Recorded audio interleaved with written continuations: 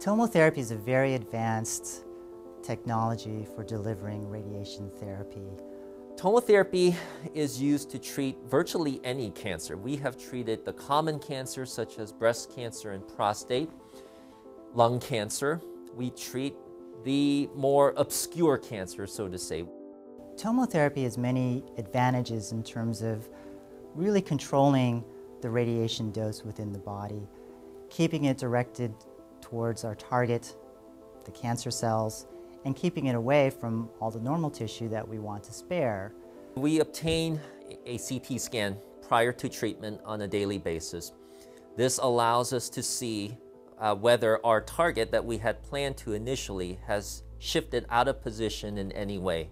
So if you come in for TomoTherapy treatment, you will be ensured that we are targeting to the exact millimeters of where you were initially planned to be targeted.